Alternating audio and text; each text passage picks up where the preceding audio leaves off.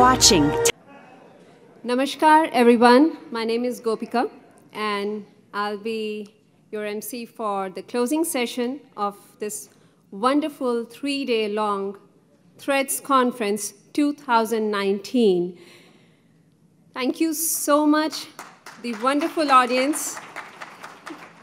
It's really an honor that you all are here for this conference, because the way this conference was designed, the reason why this conference came up, you all made it possible together. It's been an amazing journey, and the last 2 days have enlightened us with so much knowledge, information that has been shared by our speakers, who are very successful in their respective fields and who have enriched the American tapestry with their diverse and far-ranging contributions. They have helped us to achieve the aim of Threads 2019, and that was to bring together all Hindu Americans, and it doesn't matter whether they are thinkers or educators, writers, scientists, technologists, entrepreneurs, business leaders. It's a long list. But they are here together on this platform to share their story, to share their journey, to celebrate the achievements, and, of course, our future goal, where we all come together and decide, where do we go next from here? Explore the ideas, how can we go to the next level? And the next level, there is no end to it. We all can do this, we have been doing this, and all Hindu Americans all over the world have proved. Doesn't matter whether we travel to different countries, you know, it has been an amazing journey, and we all can do this together. So thank you so much for all your support, and this is just step one. We have a lot to do, and definitely looking forward to many, many, many more. Thank you so much, Sanjay ji, for starting this initiative. So now, let's start our closing session, and this I would call a grand finale, because we have something that you have been waiting for. So I would like to invite our first keynote speaker, Mr. Tahir Goraji, on the stage, please.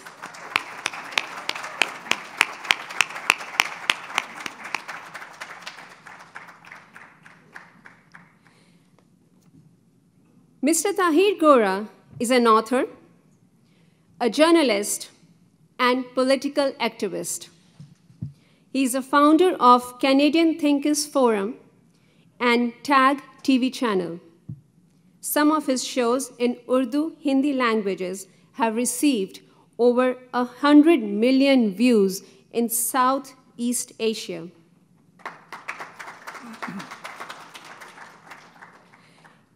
He is a fierce critic of Islamist jihadi ideology. He is co-author of book Submission: Threats of Political Islam to Canada and the United States.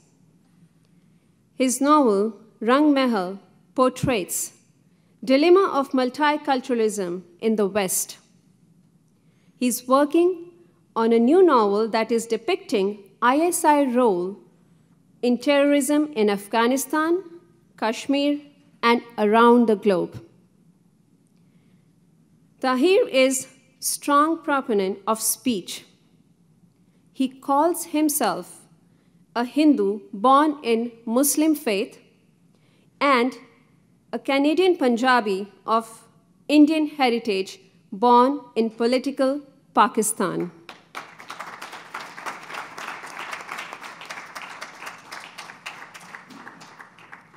I would like to call Mr. Tahir Goraji and continue, please. Thank you.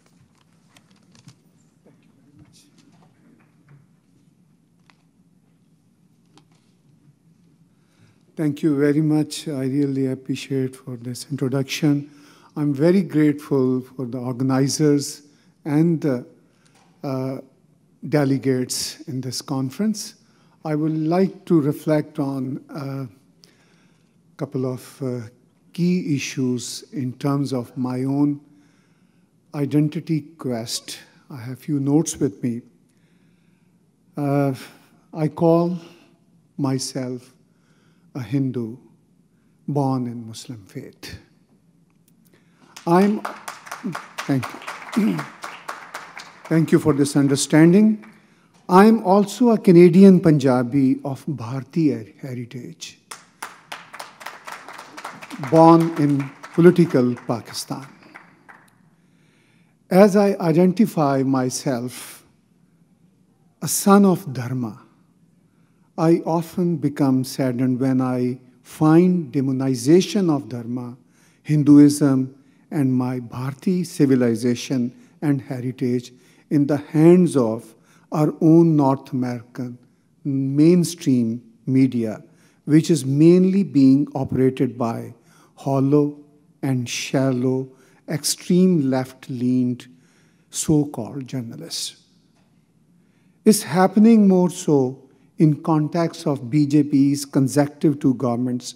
We often hear the negative connotations such as right-wing Hindu nationalist government or Hindutva government, etc., or recent extreme rhetoric by Pakistan's short-sighted Prime Minister Imran Khan when he equates BJP RSS with Nazis. We, the people of Dharma, have contributed enormously in our beloved adopted countries, United States of America and Canada, but we haven't done anything substantially yet in terms of countering those propagandas. We need to enlighten mainstream media that Hindu nationalists or Hindutva sentiments are positive and peaceful vibrations. Our Hindu leadership should come up with our own parallel media outlets to counter this negative propaganda. Now, let me share my own journey towards Dharma. My quest for identity begins with, who am I? It is hard to get an answer of such a simple question if you were born in Pakistan, because Pakistani society or diaspora does not offer you a straight and true answer in this regard, rather leads you to a fake path of identity. Pakistan imposes Muslim Ummah identity on you, which is not a heritage of any Muslim on this planet. Islam is just one of the three Abrahamic religions. It is not anyone's race or heritage. So then who am I? I get an answer not through Pakistani fake history books or through politics, rather through literature, music, art, and intellectual discourse. Finally, I was able to identify myself as a Bharati. This revelation was transferred to me by gurus such as Bulle Shah, Kabir Das, Manto, Krishan Chandra, and Ram Lal.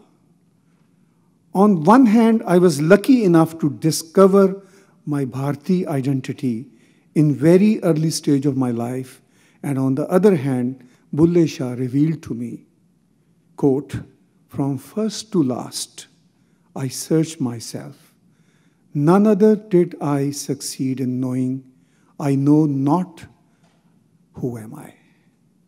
In fact, this paradox, unquote, In fact, this paradox leads one to know about oneself or to know nothing about oneself. Those are the two sides of a coin. That is the ultimate freedom. The spiritual saga of Bharat lies in both sides of a coin, to know and to know nothing.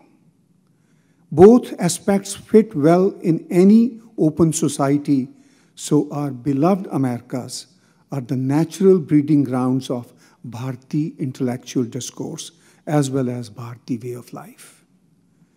And now, how do I relate my Indianness with North Americas? Of course, through blending my true Bharati heritage in an environment of free world. There is no clash between a free world and a Bharati soul. Even being born in political Pakistan and Muslim faith family, one can set oneself free from all superficial political affiliations and feel like a bird flown to North America. I call myself a Hindu born in Muslim faith because we all are Hindus no matter what faith club we belong to.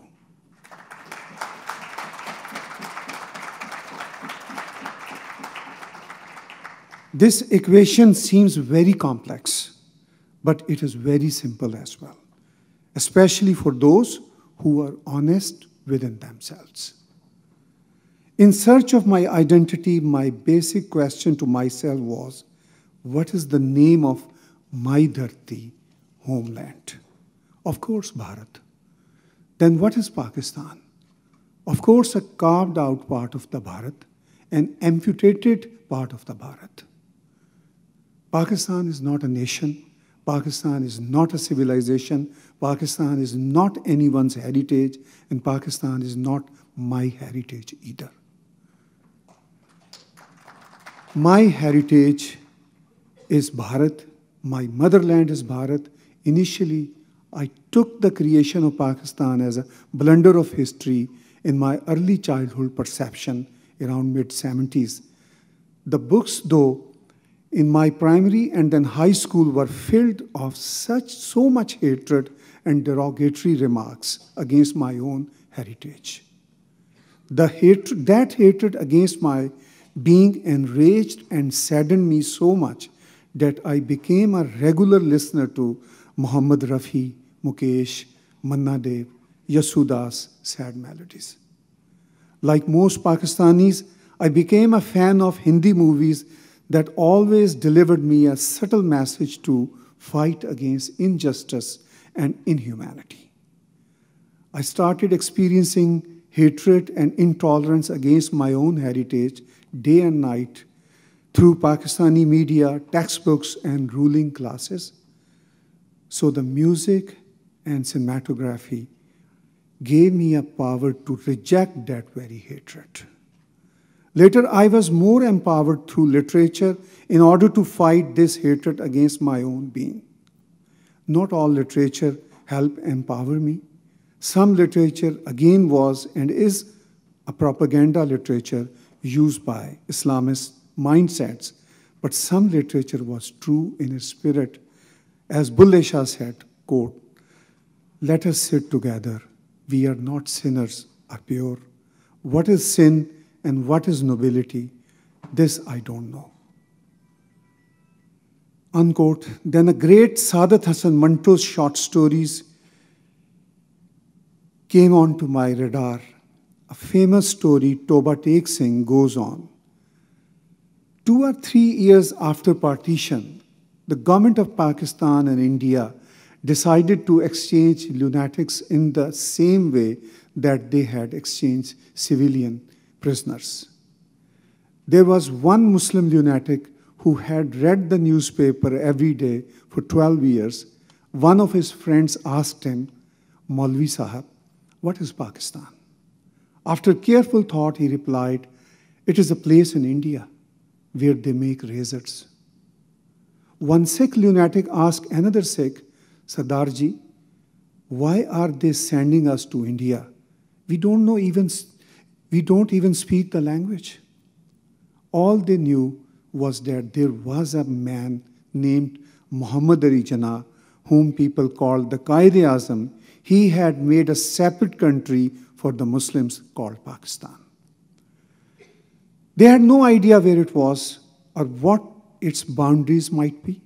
This is why all the lunatics who had not entirely lost their senses were perplexed as to whether they were in Pakistan or India. If they were in India, then where was Pakistan? If they were in Pakistan, then how was it that the place where they lived had until recently been known as India? One lunatic got so involved in this India-Pakistan question that he became even crazier. One day he climbed a tree and sat on one of its branches for 2 hours, lecturing without pause on the complex issues of partition. When the guards told him to come down, he climbed higher, where when they tried to frighten him with threats, he replied, "I will live neither in India nor in Pakistan. I will live in this tree right here." There was one fat Muslim lunatic from Chiniot who had been an enthusiastic Muslim League activist. He used to wash 15 or 16 times a day, but abandoned the habit overnight. His name was Muhammad Ali. One day he announced that he was the Qaid-e-Azam, Muhammad Ali Jinnah. Seeing this, a Sikh lunatic declared himself to be a Master Tara Singh. There was also a young Hindu lawyer from Lahore who had gone mad over an unhappy love affair. He was distressed to hear that Amritsar was now in India because his beloved was a Hindu girl from that city. Although she had rejected him, he had not forgotten her after losing his mind. For this reason, he cursed the Muslim leaders who had split India into 2 parts so that his beloved remained Indian while he became Pakistani. There was another lunatic in that madhouse who thought he was God. One day, Bhushan Singh asked him where Toba Tek Singh was, in Pakistan or India. He replied, "Neither, because I haven't yet decided where to put it." Bhushan Singh begged this God to resolve the status of Toba Tek Singh and thus end his perplexity. A few days before the day of the exchange, one of Bhushan Singh's Muslim friends came to visit from Toba Tek Singh. This man had never visited the madhouse before. Seeing him, Bhushan Singh turned abruptly and started walking away, but the guard stopped him. "He has come to visit you. It's your friend Fazluddin," the guard said. Glancing at Fazluddin, Bhushan Singh muttered a bit. Fazluddin advanced and took him by the elbow. "All your relatives have gone safely to India. I helped them as much as I could." Bhushan Singh said nothing.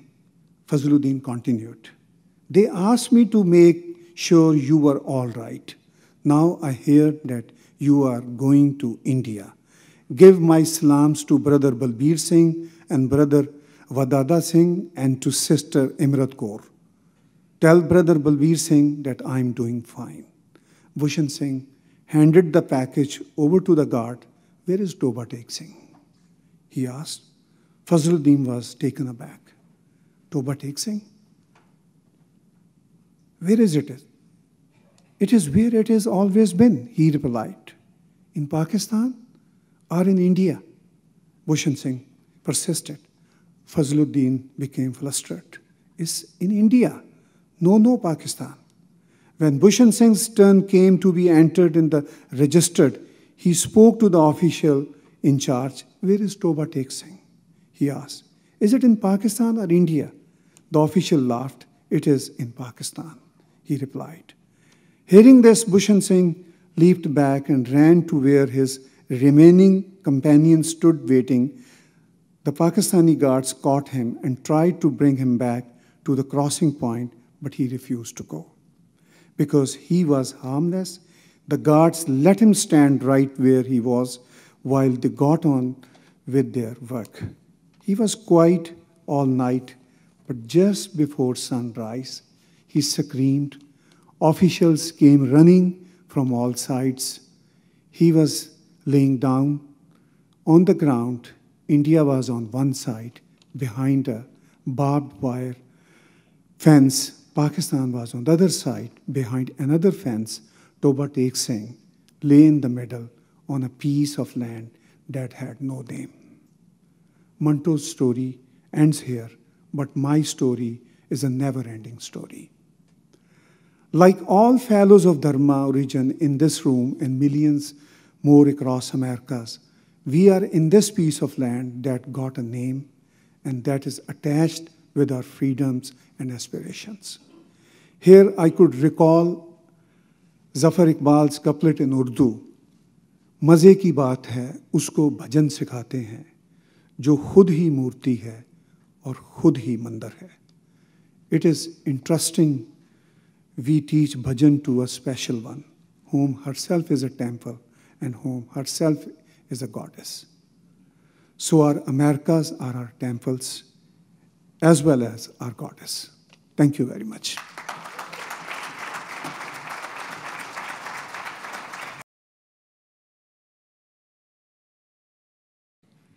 So our next keynote speaker, Shri Darshak Hathiji, he is a motivational speaker, mentor and master trainer, coach for soft skills. He is the International Director of Art of Living Foundation. He has traveled extensively across the world to conduct corporate and government executive training programs. He's been a bridge between the organizational goals and political and social establishments in India. He comes with over 3 decades of experience in international relations, business, finance, executive training, community outreach, social and development sectors. I would like to call Shri Darshak Hathiji now.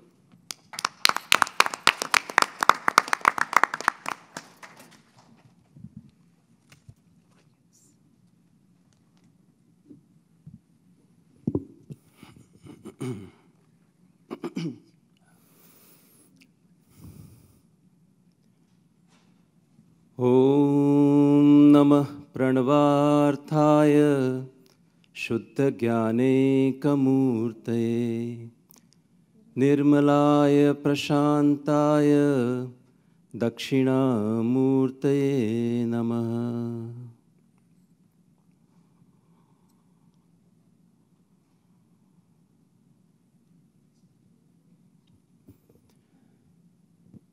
My brothers and sisters of America,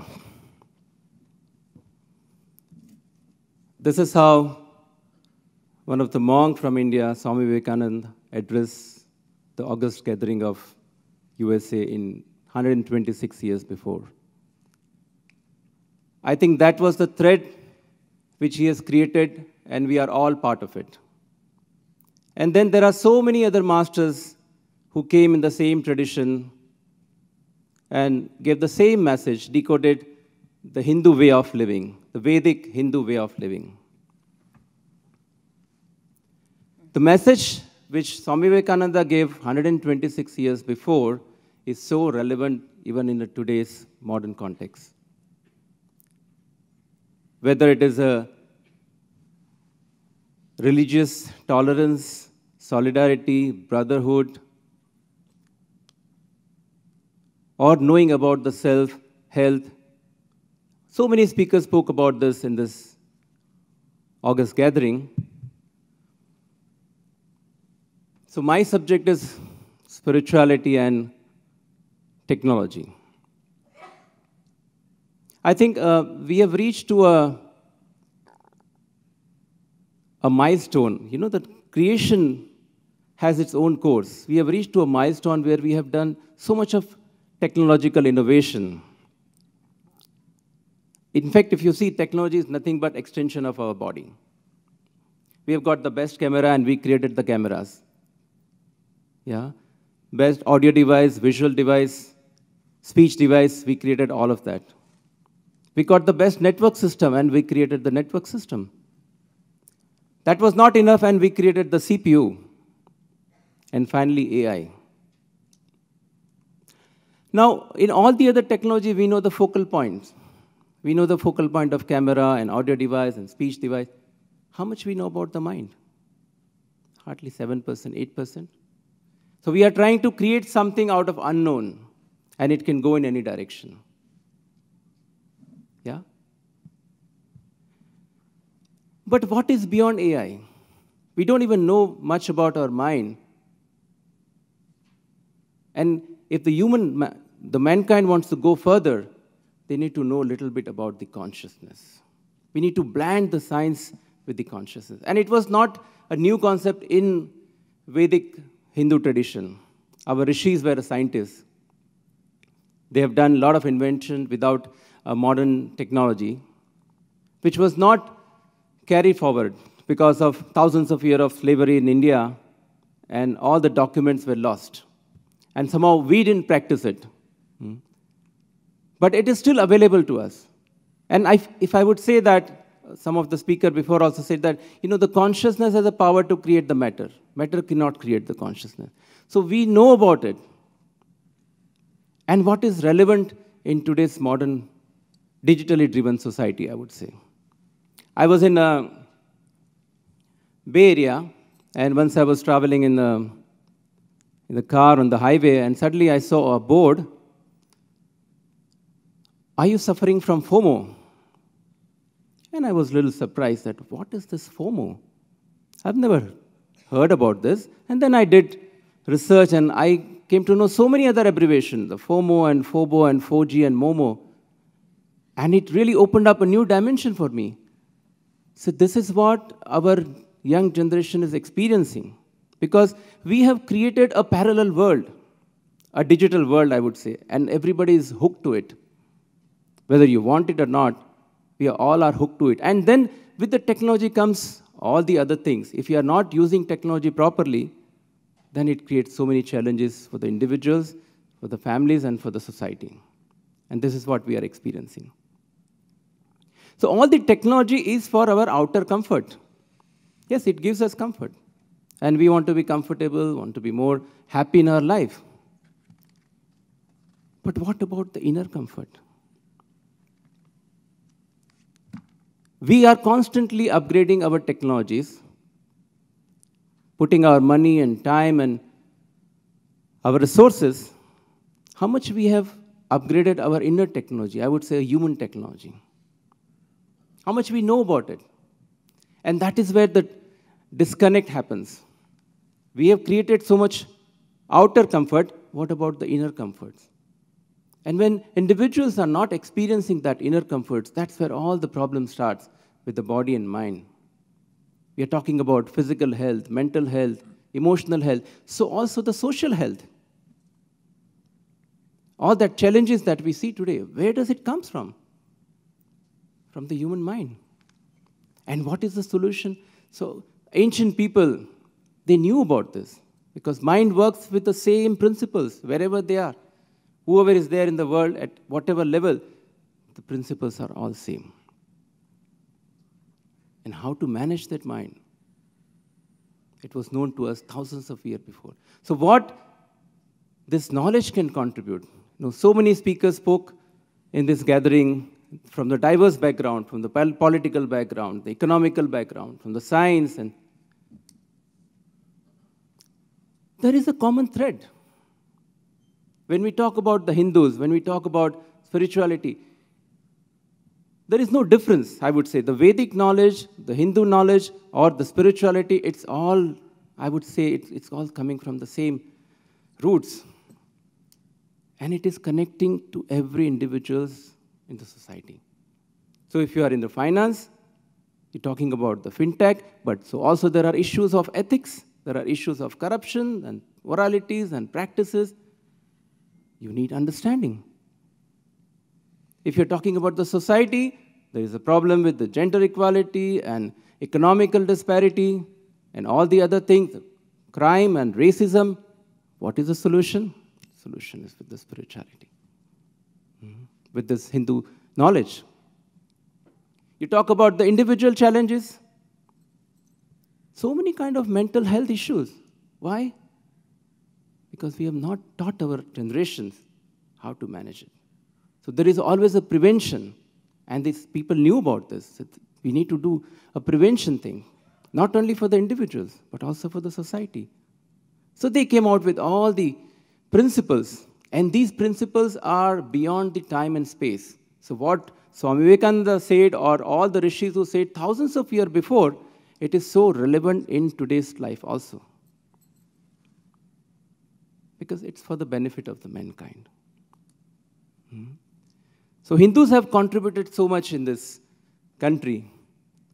Just 0.7% population of America. How they've excelled, how they've reached out to that level. There must be some way of living, some principle which is guiding them. So I think for me, being a Hindu, it is not a religion for me. It is in my genes. The way I think, the way I behave, the way I act with my brothers, my sisters, my fellow members, and with the society at large. I know how to live with a cooperative coexistence, with the harmony with the people. I don't believe in converting the people from the faith and religion. I believe in giving equal rights to them. That's why the India, being a cradle of all the civilization, we have accepted the world, religions and faith. Because I believe in cooperative coexistence. We are not living all alone by ourselves. We are not an independent individual on this planet. We are interdependent. We are sharing this planet with 7 billion people. We are using the same breath, same air. But when I give priority to all my identities, other than my human identity, I create differences. So no two human beings are same, not even in the family. But rather than fighting on the differences and diversity, we can celebrate the diversity. That's what I've learned being a Hindu. I believe in conscious consumption of the nature, not exploitation of the nature. This was known to me thousands of years before. And this is what is creating issues. We talk about the climate change and environmental issue, but where is that reverence for the nature, which is very much there in this tradition? Respecting the river, respecting the trees, respecting the earth, everything is just there in my nature. So what I have learned thousands of years, since thousands of years, it has become part of my living. And this is what I carry wherever I go. So this globalization concept is not new. People in India, in that tradition, they have globalized the world with their wisdom. That's why so many people came to India to learn the Vedic wisdom from China and from Europe and different parts of the world. In the first generation, in the first century, India's GDP was 25% of the world GDP, with all the products, with the technology. So that knowledge, that understanding, that wisdom, we are carrying with us wherever we go in the world, and we contribute to that part of the world, whether it is the USA or Europe or Australia, any part of the world.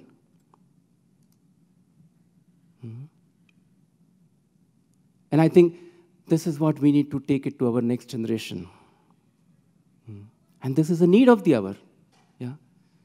If the individuals are not healthy and happy, if the society is not healthy and happy, we can have n number of innovation and technological advancement. It doesn't help. That is where we need these values, this way of living, which can create a better society. And we have inherited this. We have not inherited this planet from our previous generation, but we are indebted to our next generation. They will ask the questions that you had a time. What did you do for us? What kind of society you have created for us? So we are answerable to our next generation.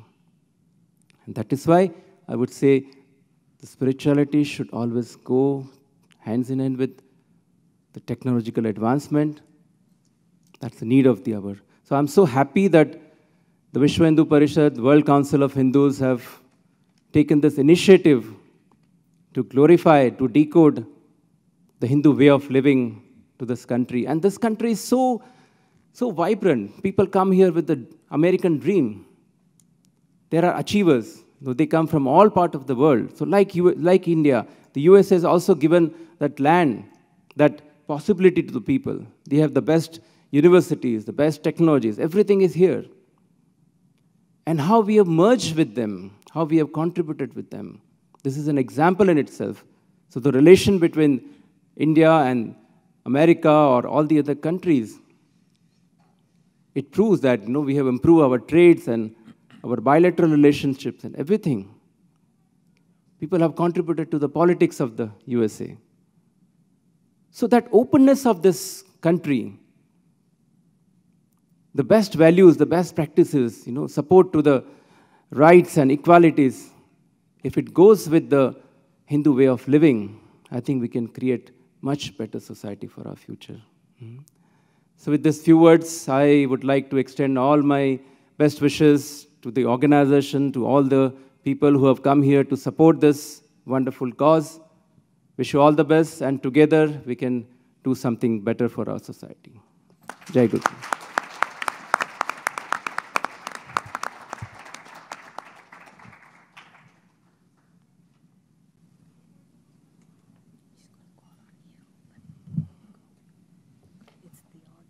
Thank you so much, Shri Darshak Hathiji, for teaching us that we really need to value our values and why we need to change our way of living, not only for ourselves, but for our next generation ahead. At this point, I would really thank Mr. Tahir Goraji, our first keynote speaker, Shri Darshak Hathiji, for sharing your ideas, for enlightening us with this knowledge that we all need to know. We need to remember these things. Sometimes we just forget, but we need to remember all this. Thank you so much. It's an honor that you are here with us, and we thank you from the bottom of our heart. So next, I would like to call Mr. Neeraj Kumar ji and Mahapula ji. Let me introduce.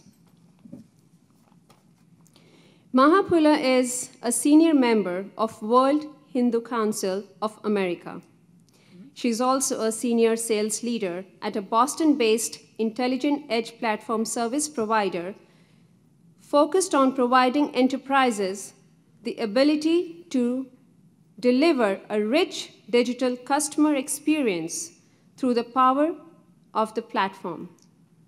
Maha is often called upon to lead and drive business transformation initiatives in various capacities. Maha is on the board of directors of Chinmay Mission West, the apex body in North America, running over 49 centers in North America where children and adults of all ages and backgrounds engage in learning about the rich cultural heritage of India. Mr. Neeraj Kumar is also a senior member of World Hindu Council of America. He is a management consultant, business developer, and thought capital leader in technology and telecommunications centers. He has deep experience in counseling CXOs and business executives on areas of corporate growth and operational strategies.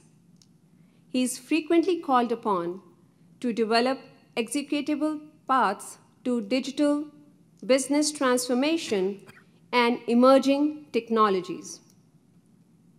He is an innovative thinker, writer, and evangelist for the mobile telecom and Internet of Things businesses.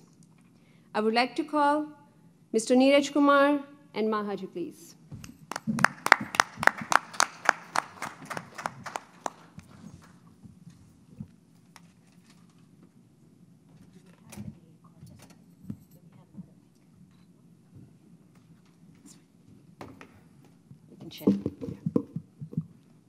All right, we are going to do this together and just save you some time. And my laptop just decided to reboot. Interesting. Don't rely on technology. Oh, no, it didn't. Actually, I'll tell you a little bit of what happened. I was running around this morning quite frantic because I had taken copious notes from every panel. I had like 10 to 12 notepads full of notes, takeaways, action items, and a whole lot of things from yesterday. And then I promptly lost it all.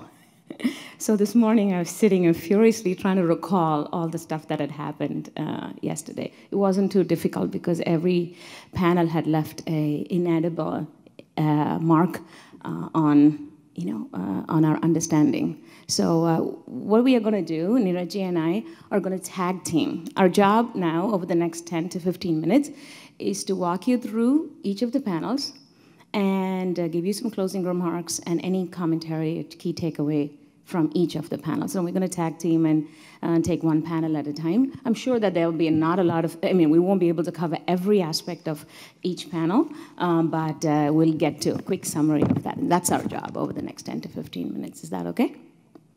All right. So I'm going to kick it off. It's very interesting. All right. So what do you think of the conference? No, not enough energy. All right. I was actually going to make you all stand up and do some stretching, but given that we had a late start, so this is good enough. So let's start with the beginning, right? For us, it's an honor, and I know Neeraj will agree with me, is that it's an honor to actually close out a conference of this magnitude. Because just like you, and I don't know if you agree with me, I did not know what to expect from the conference. I knew that it was going to be momentous. It was the first of its kind. The panel looked amazing. But I can tell you that in my past experience, people don't show up. They make a commitment and sometimes they don't show up.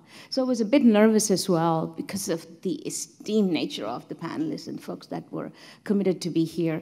And I can tell you that every one of them, true to the Bharat style, showed up and did a phenomenal job. So, and I think that is a testament to the leadership that Abhya-ji, Sanjay-ji, and Jay-ji have brought to the conference. So my thank you to them for making this a reality. Okay, so, the way we are going to do this closing is we'll talk about what happened on Friday. We'll talk about what happened in the ensuing 2 days. And then we'll talk about what our panelists have asked us to do as we keep going out in the future. Because this cannot be a one-and-done deal. So when we started this discussion on Friday, I was sitting somewhere there. I always sit close to the door. It's a practice that I developed in my engineering college. I refined it during business school. So I was somewhere there. And, Sanjay-ji talked about, he said, there is an audacious goal for this conference. And that is to tell the story of millions of Hindu Americans who have come to this country. And as I sat there, I kind of smirked and I said, wow, that's not an audacious goal. That's an Herculean goal. It's an impossible goal. Look at the paths we take. Look at the journeys. Look at the range of things we do. So I said, that's absolutely not possible. That's impossible. But look what happened. Look what happened on Friday evening. Look what happened on Saturday. And look what happened today. So now, we will take you through a bit of a journey, and then we'll ask you a simple question. Did we meet that audacious goal and challenge that Sanjay-ji talked about? And did we had enough of the food for our body, for our mind, and our soul that Jayji talked about. So let's go. All right. I heard a couple of our speakers talk about this bully pulpit, right? And I did not think that anyone that, in the panel, and Neeraj will agree to this, is that we didn't find anyone standing in the bully pulpit of Hindutva. It was not a sermon on the mount. It was not someone yelling it from the top of the building, you know, listen, like, we have invented the zero. We've got the Arthashastra. We know all about flying from the age of Ramayana. I didn't find one reference to that. That sort of set the tone for what it was. So the common thread through the entire conference, starting from Friday, was about the pursuit of happiness and comfort. And at the three levels that Neeraj talked about, the body, mind, and intellect. And Sanatana Dharma defines them, and I heard another speaker this morning talk about it as the four Purusharthas, right? Dharma, Artha, Kama, and Moksha. And as the foundation of the substratum that Artha, Kama, and Moksha are based on is Dharma. So that theme was complete. It was permeated every panel starting from Friday. So, you know, we can take every panel as it goes, and we'll start with the first one, which was about the arts, and if Neeraj wants to quick summary. So art and literature, when I think about that panel, and I'll talk about, you know, 2 or 3 key words that I got, that the takeaways that I got, the best way I can describe it is it was such an immersive experience. I had personally never thought about art and literature and music in that way. The intersection and the personal stories that we got. You know, I was absolutely fascinated when I heard one of the panelists talking about how she started her training in music by singing lullabies to her babies. That was an incredible description of the personal travails, challenges that you pick up when you cross across the border. You take your training in India, and then you apply it to the audiences here. So that was absolutely incredible. The other thing I learned in that panel discussion was the sheer creativity. And I'm talking not about creativity in terms of creating the content. I'm talking about the creativity that happened when our panelists were talking about intersection of music with medicine. That was something that I never thought about. I never thought about how music could be actually therapeutic in pediatrics and so on. So that creativity that I saw, the intersection, the interaction, was absolutely great in that. You agree with that? Absolutely, huh? Absolutely. All right. Yeah, you can go on to the second one too. Oh, okay. You want me to go to the second one? Okay. So the second one was actually dramatically different. And see, this is why I'm talking about how, you know, every session was almost helping me overcome my skepticism that Sanjay ji talked about, you know, when he said, well, you know, we are going to cover this story of millions of Hindu Americans. So the second panel was all about the relationship and the really exciting growing opportunities between India and the United States. You know, for most of us, our homeland and our adopted homeland. And you know, there were a couple of things that crossed my mind. One was one of the panelists talked about the gap. He talked about the magnitude of the opportunity here. And so I was absolutely blown away that America is looking for 19 trillion of investments, and the total investment, American investment in India of date, is $800 billion. So I was thinking, what a massive opportunity it is for cross-border, you know, investment here, and that was absolutely fascinating. Then the other thing that I learned in that panel, which I'm sure all of you got, most of us think about technology, we think about industry, we think about oil and gas, but then one of the panelists actually talked about alternate industries. He talked about bio industry, he talked about wind industry, and he talked about the ability to create jobs in India and really transform the society, which was a very, very different way of looking at cross-border investments. And then, of course, we talked about the challenges, which I'll not really go into, but again, how to overcome these challenges. It was just a fascinating discussion of what really exists in terms of opportunities between both the countries. Want to go? Yep. All right. I'm ready now because I have my notes on this one. The next panel was about the role of the Hindu American in the public sector, in the public sphere, and mostly in the civic arena. And what I felt, one is that is the establishment of Dharma, right? It was eye-opening for me, some of the challenges that the various folks in the panel were facing and will continue to face. And it was a fledgling group that has ventured slowly but inexorably to leading an active civic life. And we've heard this often. Anyone who flies would hear this at the airports blaring away that says, when you see something, say something, right? And we generally take it very literally. It's like when we find something we don't like, we just complain incessantly about it, and then we walk away. And then the next time we see something, we complain, and then we walk away. And what we don't realize is that that's not what it meant. It said, when you see something, do something, right?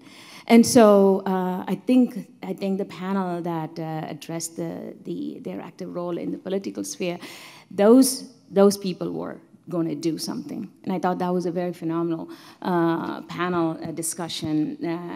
It said, there were quotes from a Mahabharata, and I will not repeat it, but there's a fundamental theme to the Mahabharata that talks about yato dharma tato jayah.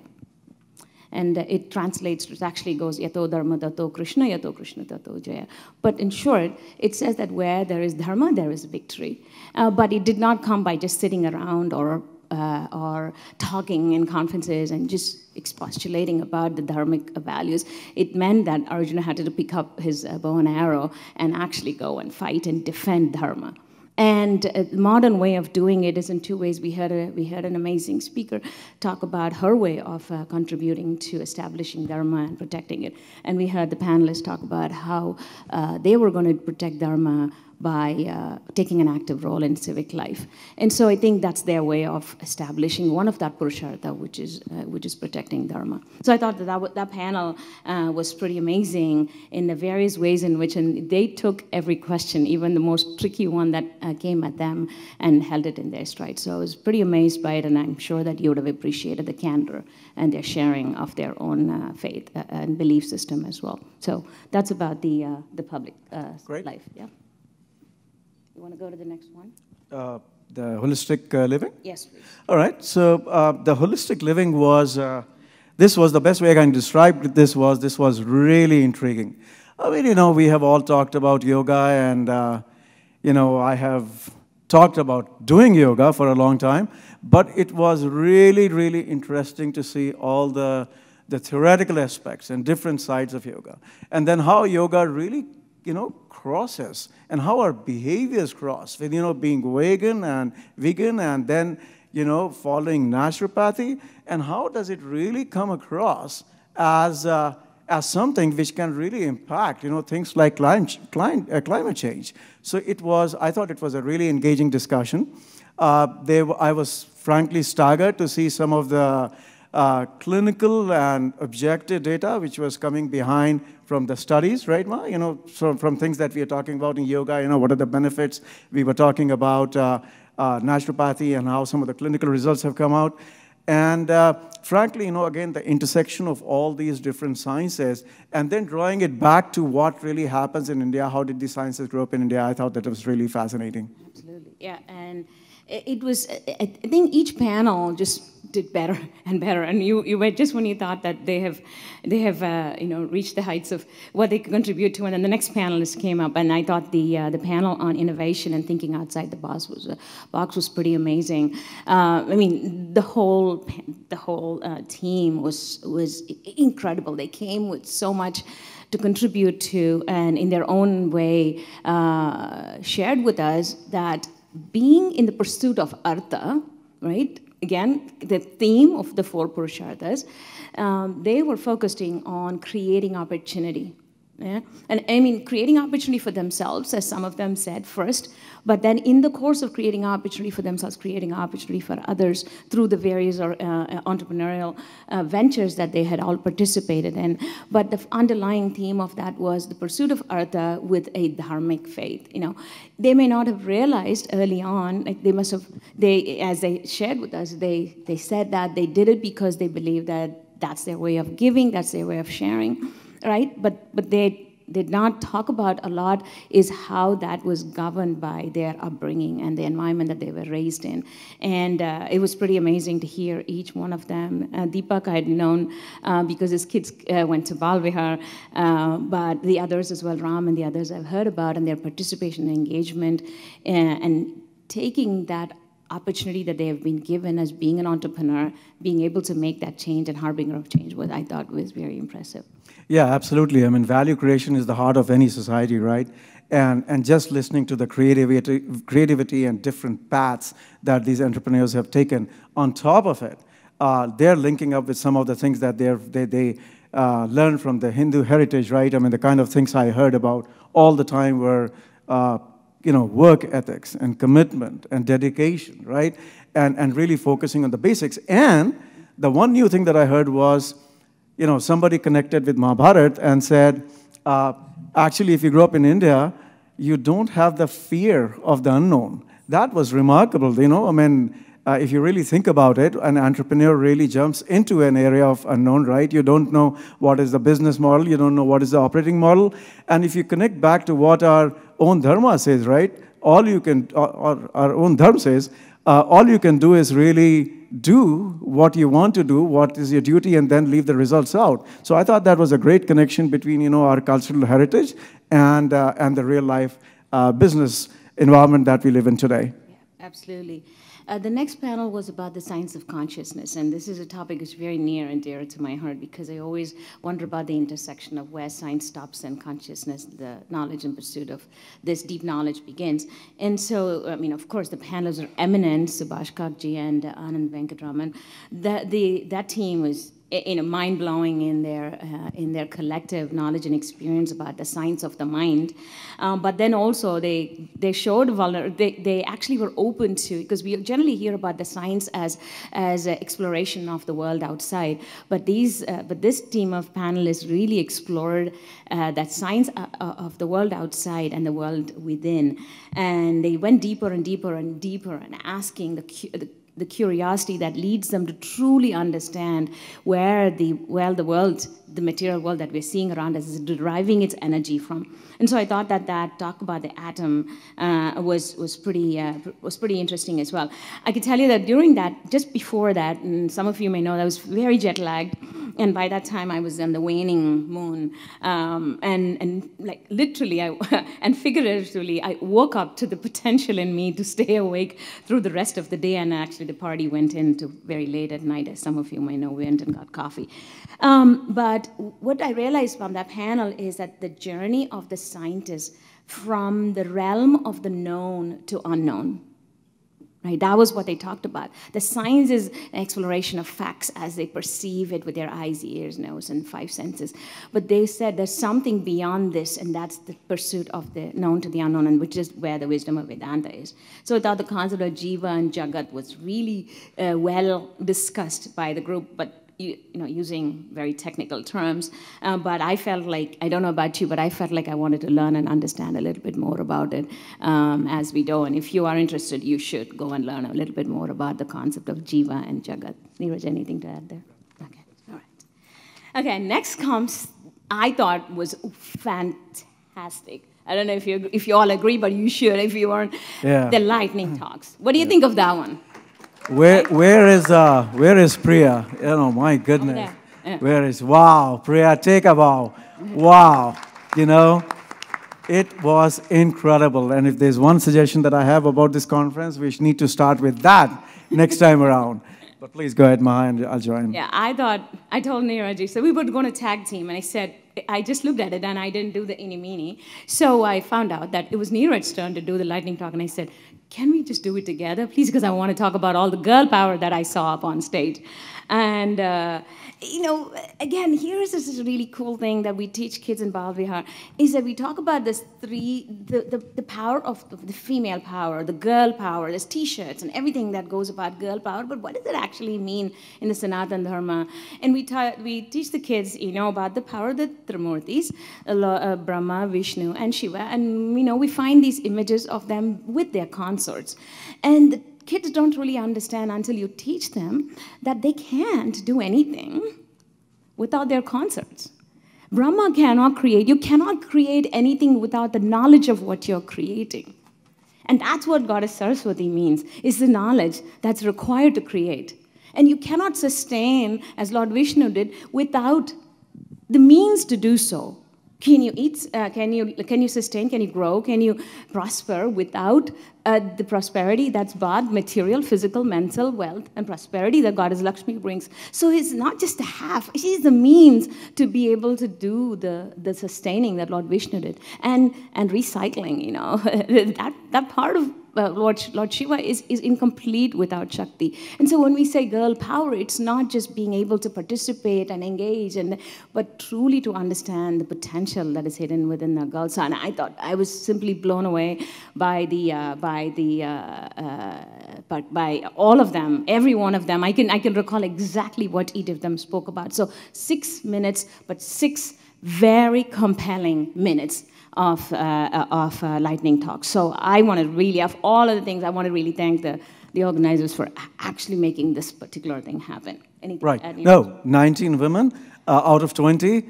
Oh my goodness, it was amazing how young the crowd was, and for these kids to talk about their vulnerabilities, their search for identity, right? For them to talk about their uncertainties and how they're growing through it. It was remarkable. Looking at them, I kind of looked around and I said, wow, our future is in really good hands. Yeah. I will conclude on the lightning talk by one little thing. I've heard very often the moniker attached to the kids that were born here. You know what that is? It's not a very flattering moniker.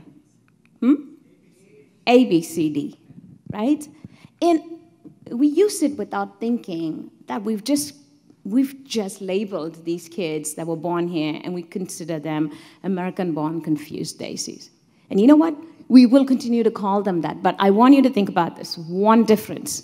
They're no longer. Anyone agree that the girls, anyone there that would appeared confused about their identity? Exactly. We are going to change that to American-born confident daisies going forward. Yep. So you hear anyone say ABCD, say yep. But C stands for confidence. Our timekeepers are giving us some very dirty glances. Yeah. We know. That's why we take care of you guys. All right, so let's do this. We will move on to today. You all have been here in this session, so we'll go pretty quickly through this. Listen, on education, you guys just rocked. I mean, 5 such good educators talking about real-time problems, talking about challenges that they face, talking about how they have used their heritage and everything that they have learned in India to bring those lessons to and build and start building and empowering and making the next generation more vibrant, more diverse, more inclusive. That was an incredible learning. That was an incredible experience. The one thing that I did take away and that I'll make a pitch for is what one of the panelists said when they talked about supporting the school system more, getting more involved in that. I absolutely wholeheartedly agree with that. Anilji, I never knew all your struggles, which were absolutely touching. I knew you were a remarkable man, but my goodness, you had such a great journey. Terrific. It was great to hear that. So, Parulji was on it too, so I think you're going to get in trouble if you don't call her out. And it was inspiring session. And then we came to the last one. Right. The philanthropy one. That was not just about philanthropy. It was a whole lot of things. I thought that panel sort of wrapped everything together for us and put a bow on top. Do you agree?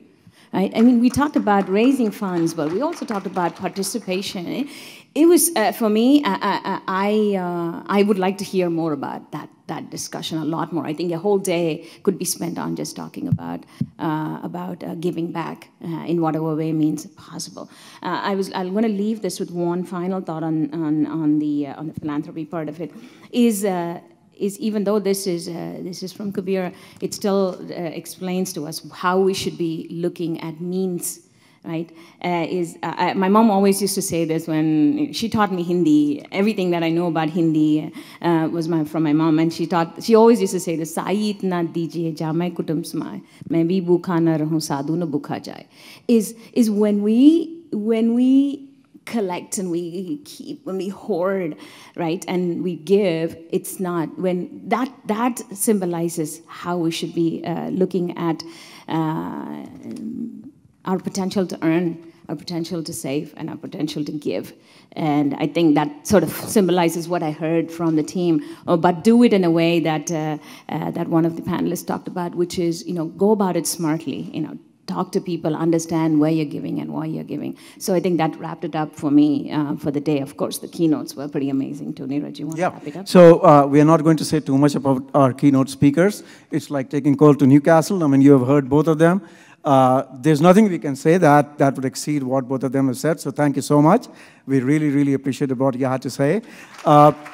Very quickly, we talked about what we have done over last 2 days, right? Now, let me take a show of hands here. Do you believe or do you think that we were able to achieve the goal that Sanjay ji had laid out for us? And if not, then that's true too. Okay, good. I mean, looks like everybody did. Look, let's just talk about a few suggestions that our panelists made for the future that's important to touch on. The first thing, and I'll go really fast, guys, keep the glances down. The first thing, the first thing, one of the panelists made a very, very important point. They talked about how the need for connection, for network, for community is almost a primal need. It's a fundamental need, right? And they talked about the context of how we should be thinking about a conference like this, right? So when they talked about the context, when they talked about the values, it was all about things like humility, dedication, passion, strength of the community, strength of the family. Those were the words that we heard about, right? And believing in your culture, trying to preserve your heritage, and taking faith in your community does not mean automatically that we are either insulting or we are looking a contemptful view towards anything or anyone else. So we can absolutely take pride in what we are doing here today, which is just to reaffirm our values of inclusion, of diversity, our values of all the things that our panelists talk about. So that's one. The second thing is, if you heard during the advocacy panel, people talked about the need to continue. And to that extent, and I'll read out to you what one of our panelists said. Sumit, who was in industry and commerce, he said, be ambassadors of your community. And that does not mean preaching at the holy pulpit of Hinduism. It means setting examples by your action and by your behavior, right? So that's the second thing I would say. We are all of us here carry a responsibility. And the responsibility is to go out and spread the message and be leaders of our community. For ourselves, but more importantly, for our next generation. Let me come to the third point. And the third point, as one of my favorite authors, Edward Hale, once said, coming together is a beginning. Keeping together is progress. And working together is success. This, ladies and gentlemen, is a beginning. Let's make it a success. Thank you.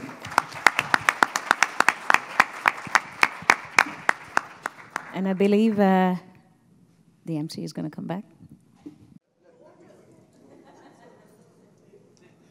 If you have enjoyed the 3 days, then you will definitely agree with me.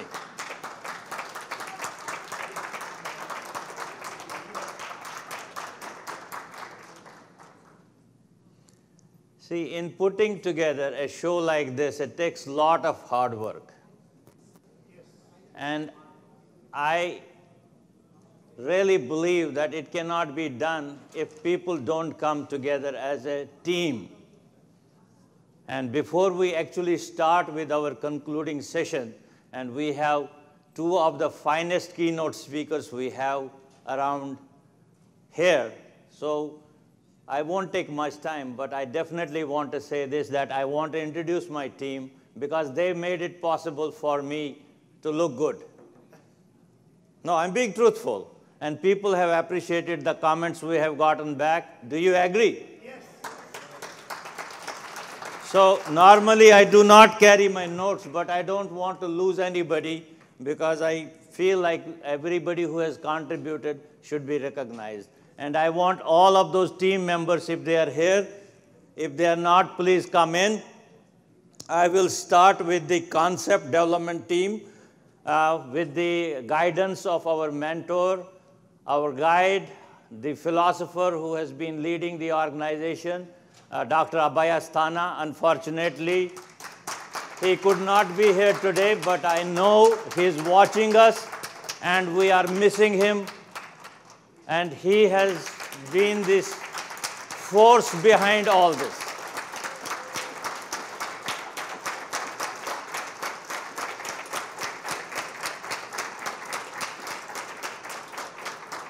I would like to call Dr. Jai Bansal, Dr. Ajay Shah. We don't have Dr. Sant Gupta or Utsav Chakrabarti here, but we do have Mr. Sanjay Gupta as well here. Please come here, join us on the stage. I'll keep on calling people. Sanjay Mehta ji. I said Sanjay Gupta, see?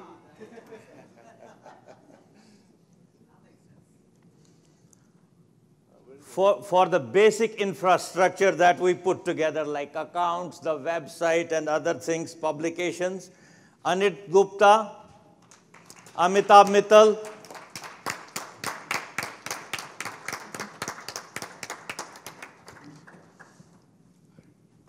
for our communication and presentations that have been put together.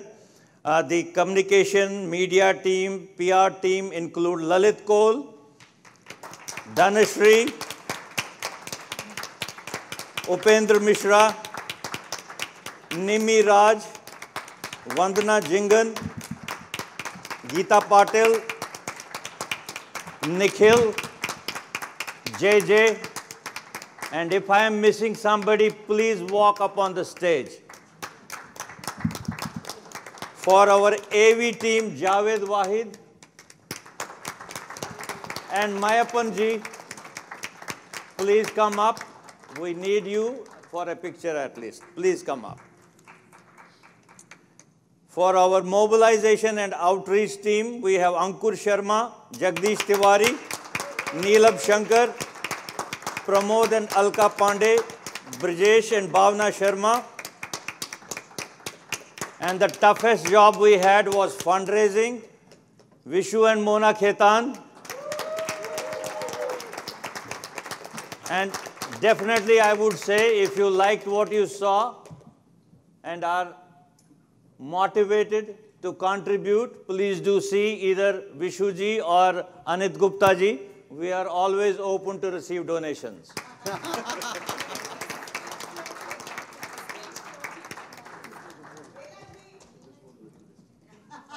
अरे मुझे घर जाने दीजिए, मैं लेऊंगा ना। वो बोले कि ये नहीं बताते तो मुझे बुलाते नहीं।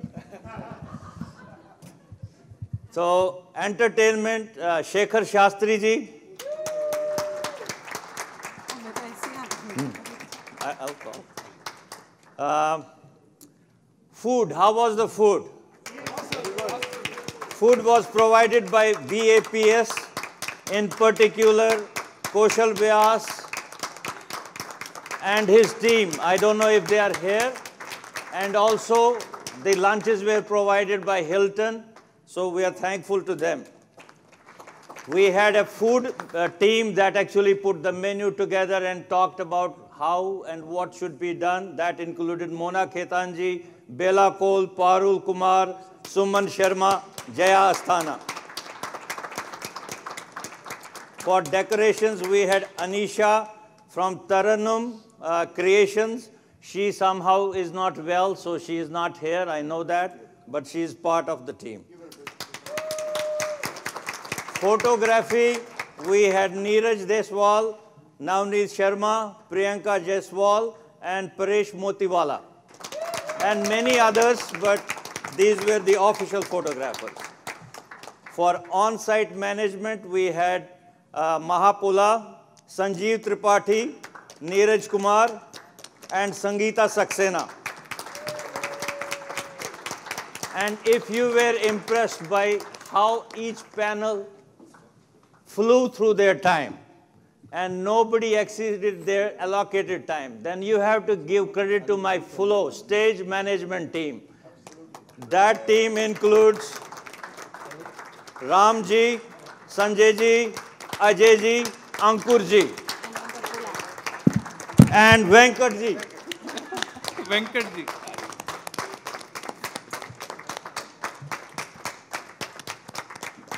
If you like the exhibits we had outside, Sunanda Sahaji and Parveen Sahaji provided the exhibits.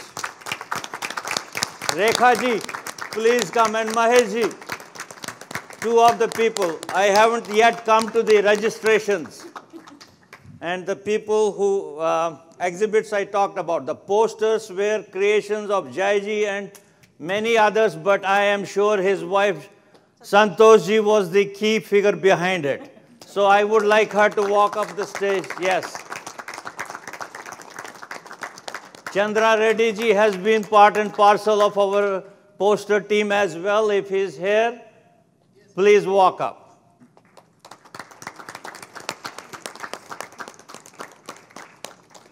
Delegate management.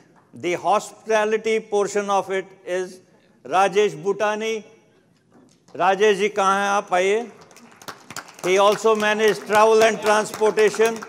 And Raj Gupta.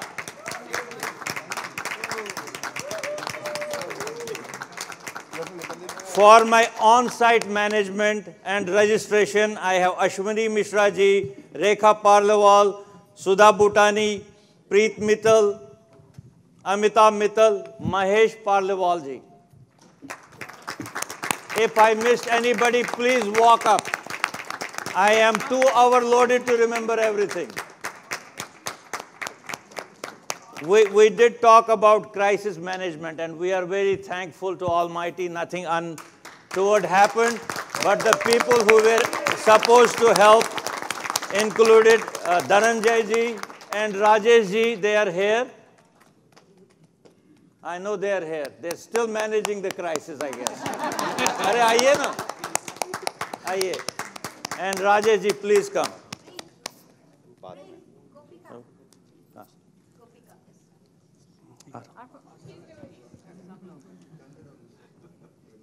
Gopika ji, Vivechna ji,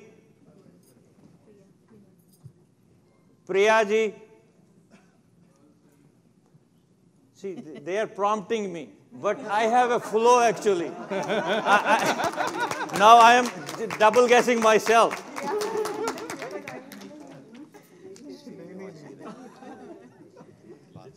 Okay.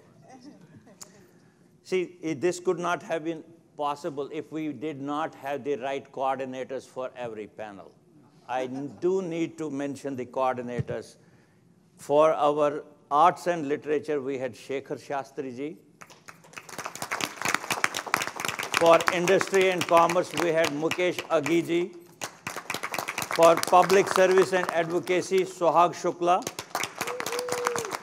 Technology and entrepreneurship, Mukesh Chatter.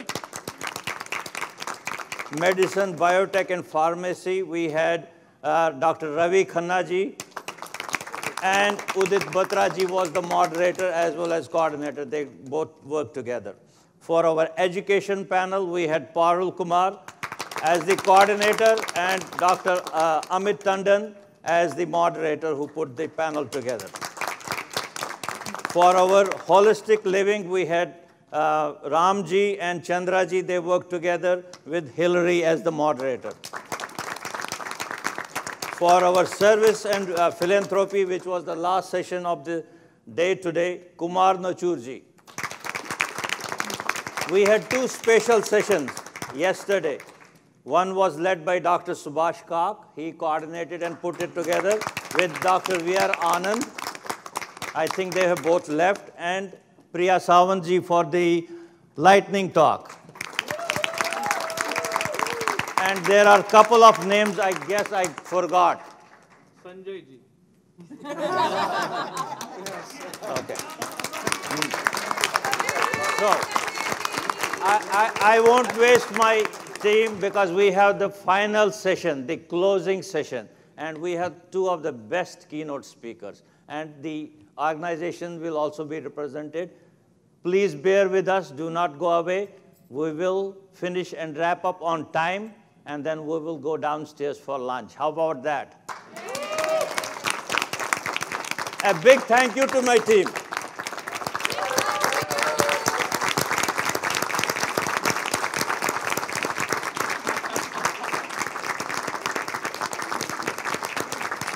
Thank you. No, vote of thanks will come. आप लोग एकदम preempt कर देते हैं सब कुछ. So I think one more time, big cheer for Sanjay Kaul ji.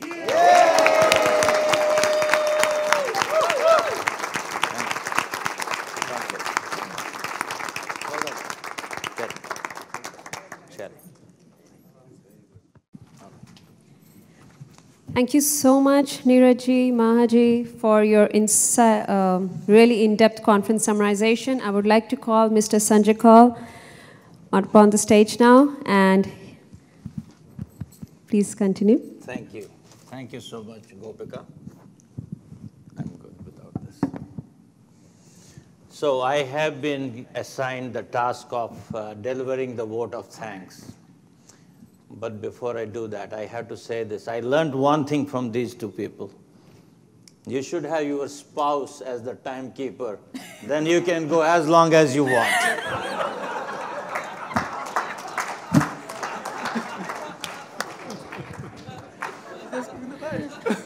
I can't hold myself. They gave us dirty looks. They were giving us.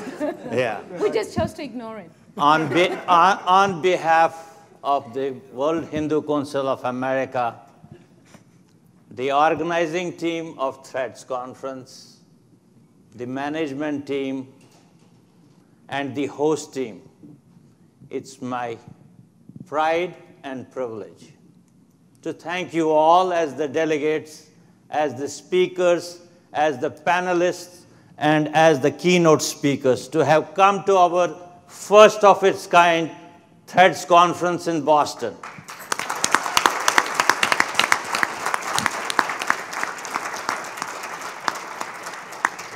Jai-ji, as the convener of the conference, thank you so much for leading us through this planning process and execution process. Our keynote speakers, but before I talk about that, I do want to share that we did have some hiccups. One was we had ordered a souvenir bag with the logo and all. It did not get delivered in time. So that was one hiccup we had. The other one of the keynote speakers on the opening session had a family emergency. Governor Dukakis could not come. But despite those hiccups, I think we managed it very well. I want to thank our keynote speaker for the opening session, Shri Rajiv Malhotra ji, for an excellent opening for this conference. I want to thank Tahir Gora ji for coming all the way from Canada and giving us closing remarks, which were actually very befitting for this conference. Shri Darshak Soni ji, Darshak Hathi ji, who is actually traveling in US on behalf of the Art of Living Foundation and was kind enough to come here and share his guidance for us for future, for the Threads Conference. I also want to acknowledge the presence of Mrs. Gora. Thank you so much for being part of this conference. We definitely have to acknowledge the facility that has been provided by Hilton Hotel. They have been very, very cooperative.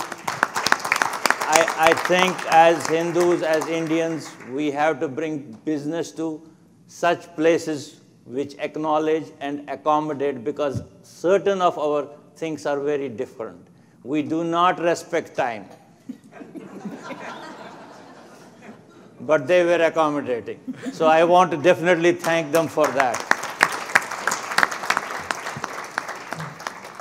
I also want to thank BAPS for excellent food. I think food for thought is necessary, but it cannot be given if your stomach is empty. And they did an excellent job with the menu, with the preparation, and with their execution of the delivery. Very, very good. I don't know if they are here, but they deserve a very big hand. The decorations that you saw were done by Anisha. Unfortunately, she fell sick. She is not here, but I definitely want to acknowledge her contribution for the whole conference. Our photographers, I named them earlier, but please give them a big hand. Our media partners, including Lokwani, India New England, Gunjan Radio, Radio Music India, helped promote the conference in the local Boston area, and there are many journalists in the audience who helped us. Thank you so much. I also want to acknowledge TV Asia. Vanna Jingan is here covering for TV Asia. The Hindu Media Bureau, Dhanashri. If you have not given an interview to any of these two people, please make sure at least you give sound bites about this conference. We do need everybody's opinion. If you are satisfied, please say so. If you found something lacking, please do bring that to our attention. To make us better in future, we need every opinion that can be available. Thank you. I also want to acknowledge Acton TV. They also helped us promote this event, and they were here. Their staff was here. Thank you so much. Our AV, again, I named them for video recording, for all audio help. Thank you so much. Most thanks go to the panelists, all of who made sure they were here on time and they adhered to time. That was the best part of it. Our speakers, and they were not 20, they were 13, 1 male and 12 females. They look like they were 20. Their voices. Yes. Our transportation team, in particular, Jagdish and Raj Gupta ji did a lot of work. Thank you very much. Every evening we had a press release for last 2 nights. Thanks to Lalit Kaul, he made sure that we have a press release going out every evening. Thank you, Lalit. We had 2 authors who had come here with their books for book signing, Mr. Robert Arnett and Phil Goldberg. Their books are still available. It's on our part that we were not able to promote book signing. They are still here. Books are still available. Please make sure during the lunch, if you would like to talk to them, have a picture with them, have a signed book from them, please do so. They're doing it as a service to VHPA. The contributions are going to VHPA, and those are great books they have written. Please do that. I did mention that we did not get bags in time, but the bags that were provided were by Priya Samant. She did an excellent job as a friend. She came and helped me save the day. Thank you so much. Finally, nothing can be done without the presence of delegates. I know I don't have many there, but first day, second day, we had like 350, 400, and we could not have made this conference a successful conference unless everybody participated and interacted. And the tagline for this was to share our story, to engage the American society, the Hindus, the non-Indians, and those of the Hindus, non-Hindus and non-Indians who were here. I thank them very much, and in particular, I want to thank Mona Khetanji. She made an enormous effort, at least in the New England region, to reach out to every educational institution, every other organization, and every other ethnic background, communities of different backgrounds, so that we invite them to come. I know it's a long road, it's not easy. Many people do not read emails. Many people do not feel like they would want to interact. But I think what we have achieved this time the word will spread, and next time it will be easier for us to engage the other people as well. So finally, nothing can be done, and I want to acknowledge the presence of certain people here. Mr. K.C. Prahlad, he has been a friend. Thank you so much, always being part of us. Shri Vivek Sharma ji, a very big supporter of ours. We have Hemanti ji and Kanchan Banerjee ji. They have been backbone of the whole hard work that goes in. Shri Amit Kanodia ji, he's been very helpful and supportive. Sudhir Parekh ji.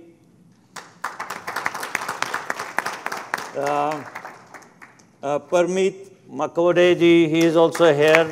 Came back from India just for the conference. Anupam and Neelam Wali ji being part and parcel and supportive of our efforts. Ranjini Saigal ji and Suresh Sharma ji, and I am sure I have missed many more names. And Parveen ji and Sunanda ji in particular, I want to thank for all your help. And with that, thank you so much. I don't want to come in between you and the food we have. Thank you so much to all those who came from 29 different states in the country to participate and make this a very, very successful event. We are proud of you as proud Americans and as proud Hindus. Thank you so much. Namaste.